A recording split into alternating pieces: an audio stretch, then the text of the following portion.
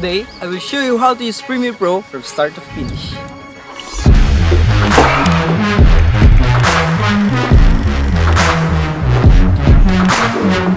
Una, arrange your files. Para hindi magulo ang inyong mga shots, kailangan nyo i-arrange ang mga folder according to your shots in camera use, para di na kayo nalilito. Pero sa ngayon, ito muna yung folder ko, which is clips. Sa loob yung mga shots na pagpapraktisa natin i-edit.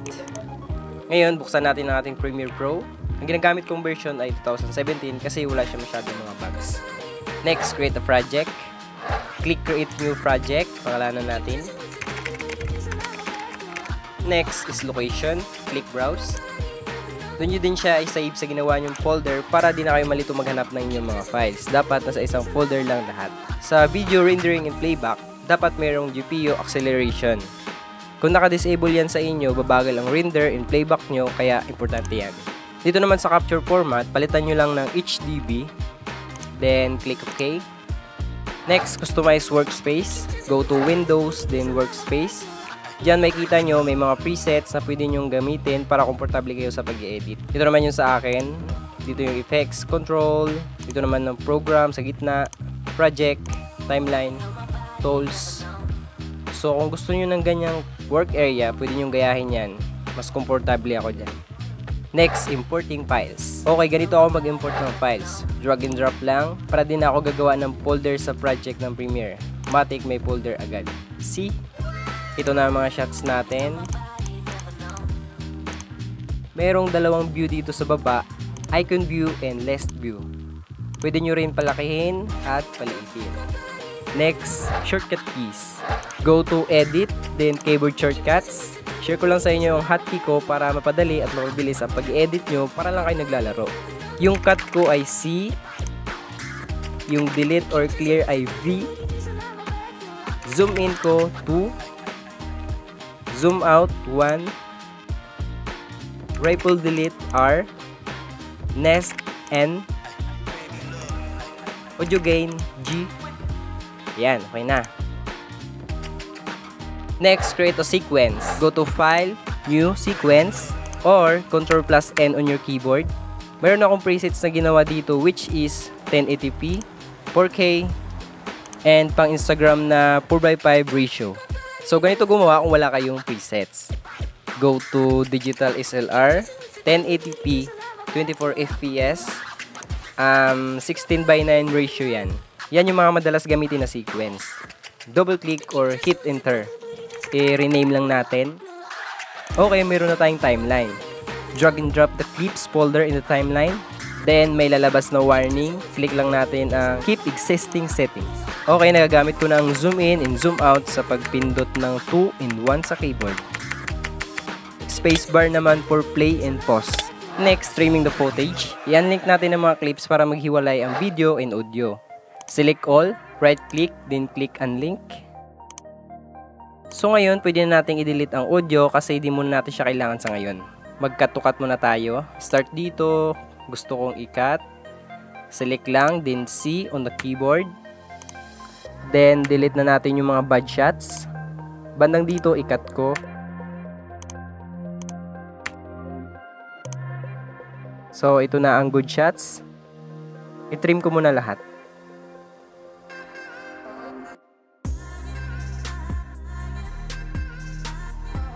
Pwede nyo rin gamitin tong razor tools. Click nyo lang sa part na gusto nyo i-cut.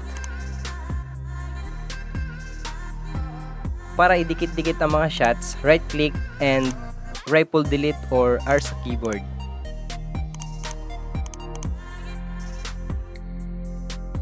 So, ayan, malinis na, na-trim na. Pwede nyo tong i-expand para makita nyo mga thumbnails ng mga clips. Pwede nyo rin i-adjust sa mga panels para lumawak. Ito ang mga layers, video 1, video 2, video 3. Pwede nyo pa yan dagdagan.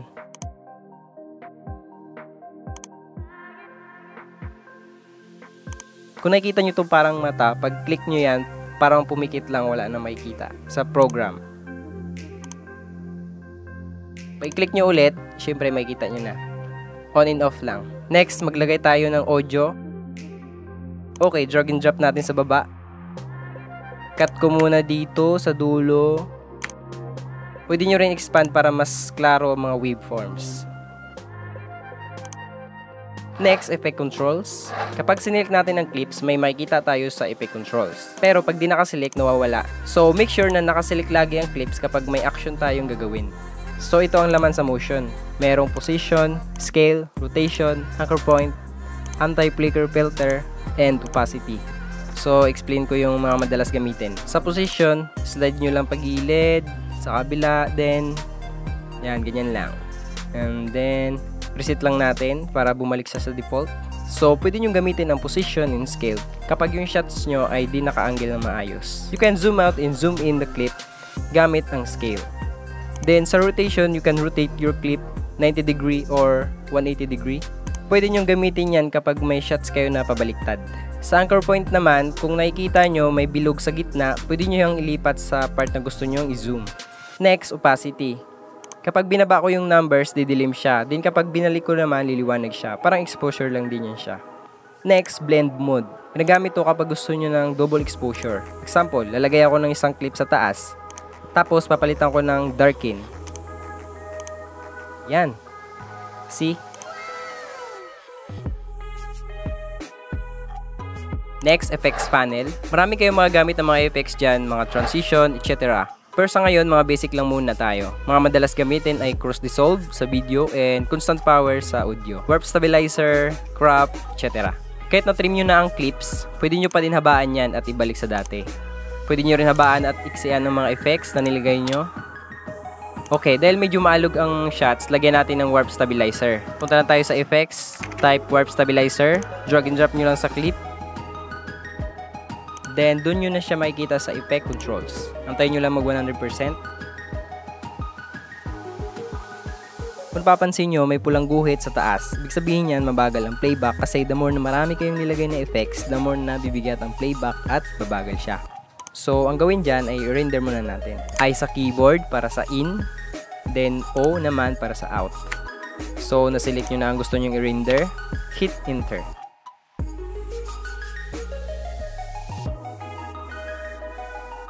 Yan, kung nakikita nyo, green na siya sa taas. Smooth na ang playback.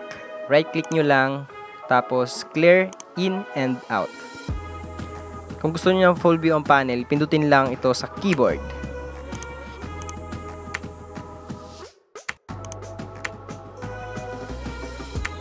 Next natin ay kung paano i-slow mo ang clip. Right-click, then click speed duration. Kapag lowest number, slow yun siya. Kapag highest number, fast naman siya. Mabilis. Try natin 40%. Click OK. Pansin nyo, humaba ang clip kasi slow na siya. Na-stretch na yung clip.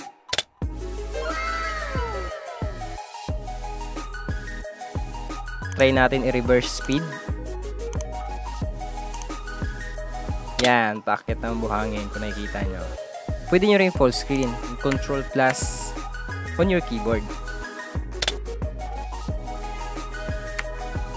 Try natin i-fast forward ang clip. So, palitan lang natin ng mataas na number. Okay. Kapag 60 FPS ang shot nyo, mag-limit lang kayo sa 40%. Kasi kapag binaba nyo pa yan, choppy na ang kalalabasan. Katulad nito.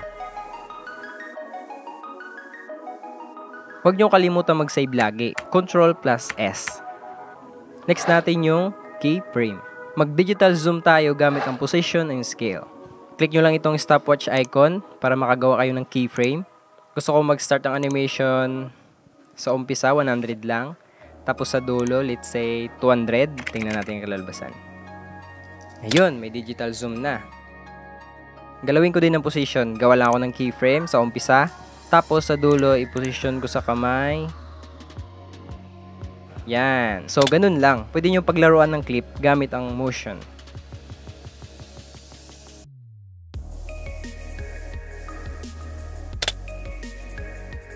Next ay audio. Pwede nyo expand yan para mas kita nyo ang mga waveforms. Itong linya sa gitna ay volume. Up and down lang para palakasin and pahinain. Gamit ang pen tool, pwede nyo na makontrol ang lakas at hina ng volume. Example, sa umpisa gusto ko mahina lang muna. Simula dito, mag-pin ako, tapos then drag down ko. So, kapag pinakinggan nyo yan, mahina sa umpisa. Then, pag doon na sa part na paangat na, lalakas na ang volume. So, ganun lang ginagamit yan. Kapag may nilagay kayong mga voice over or sound effects, kung ayaw nyo malakas, baba nyo lang. Ganun. Pwede nyo rin adjust ang audio gamit ang audio gain. Right click, then audio gain. Select gain to kapag highest number, malakas. Then kapag negative, mahina. Control Shift plus D para sa constant power. Dissolving audio.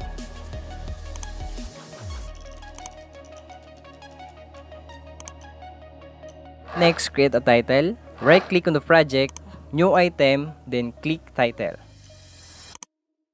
Click OK. So, gagawa tayo ng text dito.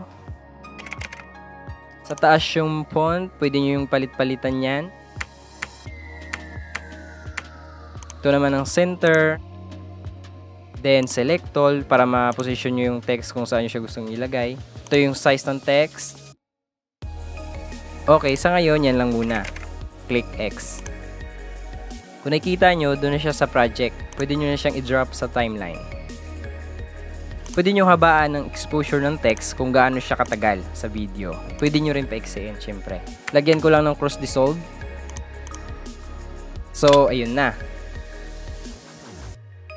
Ito pala, di nyo pwede ipagsabay ang slow motion tapos lagyan ng warp stabilizer. So, ang gagawin nyo, slow motion muna. Then right click, then click next. So after that, pwede nyo na siyang lagyan ng ibang effects. Okay, edit ko muna tong mga clips.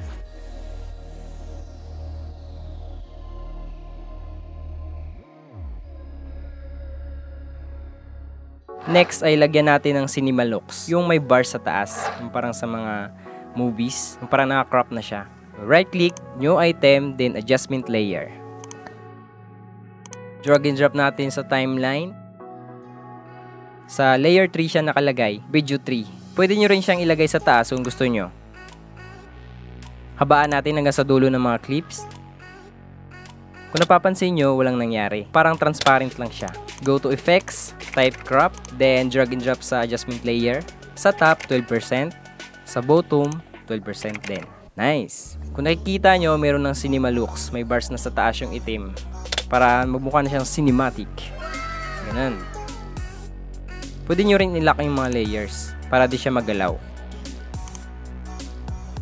Pwede nyo rin i-disable and enable ang mga clips. Select, then right click, uncheck natin ang enable.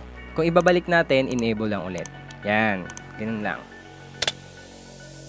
Next ay add sound effects. So guys, lagyan natin ng mga sound effects lahat ng mga shots para buhay ang video. Importante din yung sound design. 50% magpapaganda ng video nyo kapag may mga sound effects. Sa paghanap ng sound effects at music, recommend ko sa inyo ang Epidemic Sounds. The best to all creator. Kung gusto nyo, sign up kayo sa link ko sa baba para makakuha kayo ng 30 days free trial. Okay, maghanap muna ako ng mga sound effects.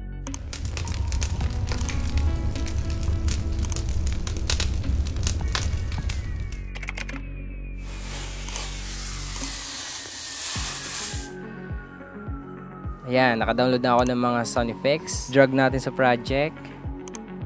Itong bonfire, i-drag natin dun sa may bonfire din na clip. Siyempre, ita-timing lang natin. Nga pala, pag pinindot nyo yung S, solo yan. Bale, yung bonfire lang yung maririnig. Cut natin dito. Then, Control Shift plus D para ma-dissolve ang audio. Kung masyadong malakas, punta lang kayo dito sa audio gain. Then, babaan nyo. Click ulit yung S para gagana na lahat ng audio. So, ganun lang. Lagay ko muna yung ibang mga sound effects. Okay, syempre, pwede nyo rin gamitin yung mga original na sound effects ng mismong clips.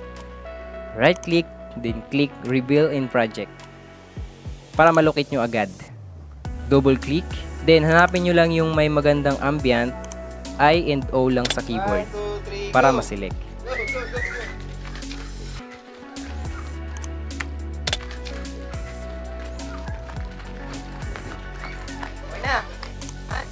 Then, dalawa lang yan dyan. Drag video only and drag audio only.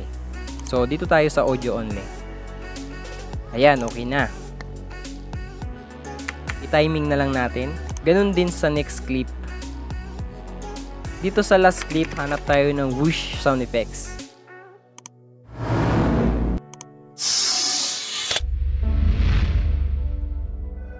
Nice! Nalagyan na natin ng mga sound effects. Thanks to Epidemic Sounds, by the way. Next is color grading. So, di ko na to i-explain kasi may tutorial na akong ginawa dito. Lagay ko na lang yung link sa baba para panoorin nyo na lang. So, proceed na tayo sa final step. The final step is exporting. Select natin lahat. I and O lang sa keyboard. Go to File, Export, Media, or Ctrl+M on your keyboard. Dito sa format, marami ding mga preset dito pero madalas gamitin ay H264. Next ay preset. Pwede na rin itong match source or YouTube 1080p. Piliin natin itong YouTube kasi ito yung madalas na ginagamit ko. Pwede din yung YouTube 4K. Next, output name. Click natin. So dito muna natin sa desktop i-save. Pangalanan lang natin, then click save. Dito sa video tab, check nyo lang ito at ito. Then, click export. Antayin lang natin matapos.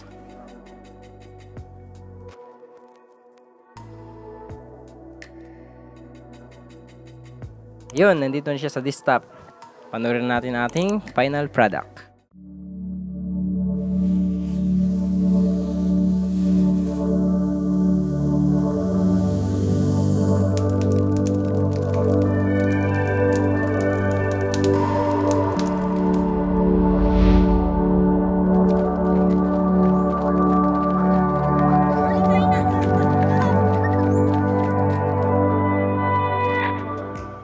So, ayun lang guys. Maraming salamat sa pagpatapos ng video na to. Sana kahit papano ay may natutunan kayo.